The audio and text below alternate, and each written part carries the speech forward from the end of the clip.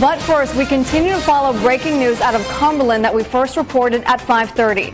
The Pinpoint News tracker taking you to Diamond Hill Road in Cumberland, where police are on the scene of a double fatal crash. This is video just into our newsroom. Officers tell an Eyewitness News crew on scene that at least 2 people have died. They were riding in a minivan that was struck by another vehicle. We have a crew on the scene gathering information, and we're going to bring you more details as soon as we learn them.